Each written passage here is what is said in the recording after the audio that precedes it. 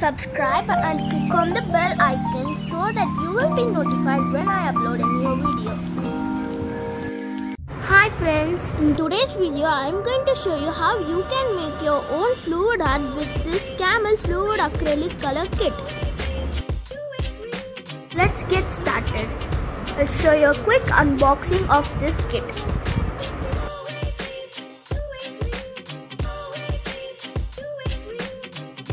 It comes with an apron, canvas and colors for pouring. As it is an Aqua series, I got blue, dark green and white. Let's open it.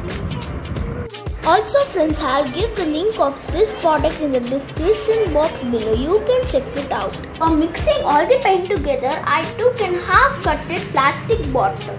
As I was watching, it was so satisfying. Now let's pour it in the canvas.